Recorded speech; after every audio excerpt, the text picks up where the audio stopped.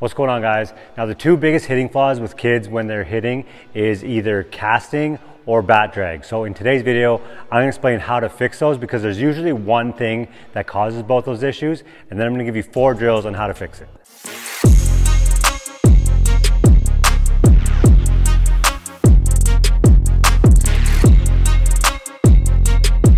So first, let's explain what casting is. Now, casting is when the player goes to swing and their hands go out and they get disconnected from their body with their elbow and disconnected from the barrel to their shoulder, almost like they're casting a fishing rod, right? That creates a really long, loopy swing, which is one of the biggest hitting flaws that players have. The second biggest hitting flaw is bat drag. Now, what bat drag is when the player swings and you start to see this lead elbow, this back elbow, start to drag the bat along. So you see this back elbow ahead of this hand.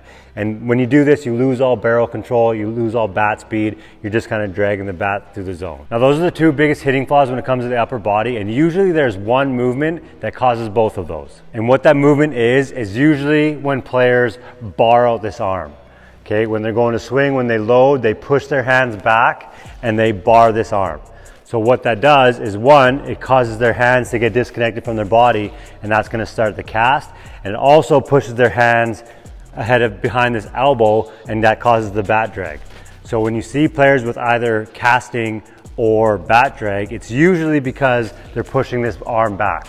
Now, to the dads out there, before you get on me about the MLB players who have an arm bar like Acuna or Griffey, we're talking about kids here. We're not talking about the best hitters in the world. So the first show we're gonna do to help fix your arm bar, which is causing the casting or the bat drag, is we're gonna need a band like this. You can get them on Amazon. They're just cheap little booty bands.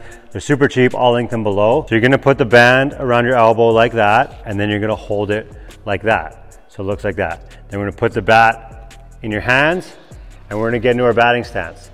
Now, if the player swings and they bar their arm, what happens?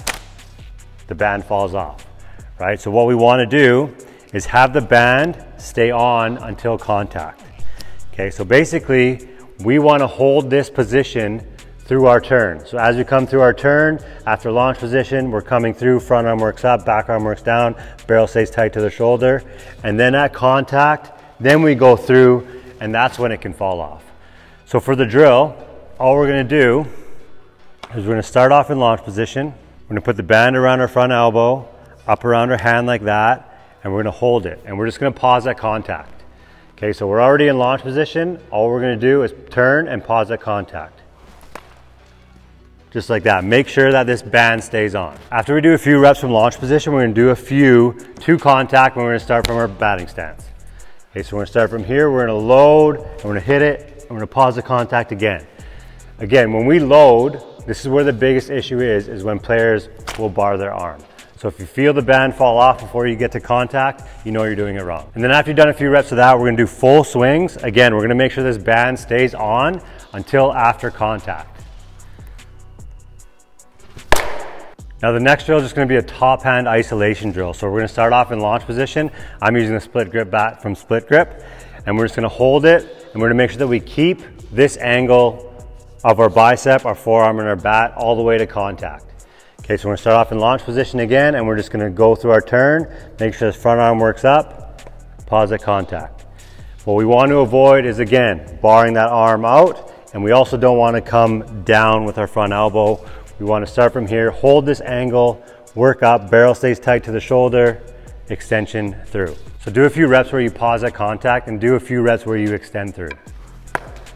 Now for the next drill, we're gonna get a connection ball, okay? And we're gonna get into our batting stance. We're gonna put it in between our forearm and our chest like that. And we're gonna think about kind of putting a little bit of pressure towards our chest. And when we load, that's when usually we're gonna bar our arm. We wanna make sure we keep pressure on this ball. If we load and we start to feel the ball roll, we know that we're barring that arm. So we wanna load and make sure that we keep it in this position with a little bit of pressure. Now for the last show, we're gonna use this little contraption that you may have seen making its round on the internet. I made a video about this and how to make one, so I'll link that video below. But basically what you're gonna do is you're gonna make a 90-degree angle with the 2 pipes, and you're gonna hold it. And you wanna make sure that your elbows or your forearms stay tight to these pipes. Then we're just gonna do some dry hacks through our turn. We're not gonna do full swings, we're just gonna go through our turn. So just like this, we're gonna load, and as we load, make sure that we're not pushing that bar out, or that hand out, making sure that this stays connected to our elbow. We're gonna pause, at launch position, then we're gonna turn. Okay, again, making sure that we keep these angles on our arm. We're only gonna go this far, just like that. Making sure that we don't get out like that. Thank you guys so much for watching. If you guys like the video, please give it a thumbs up. And if you haven't yet, hit that subscribe button below, and I'll see you next week. And then you're gonna grab the bat and you're just gonna hold it.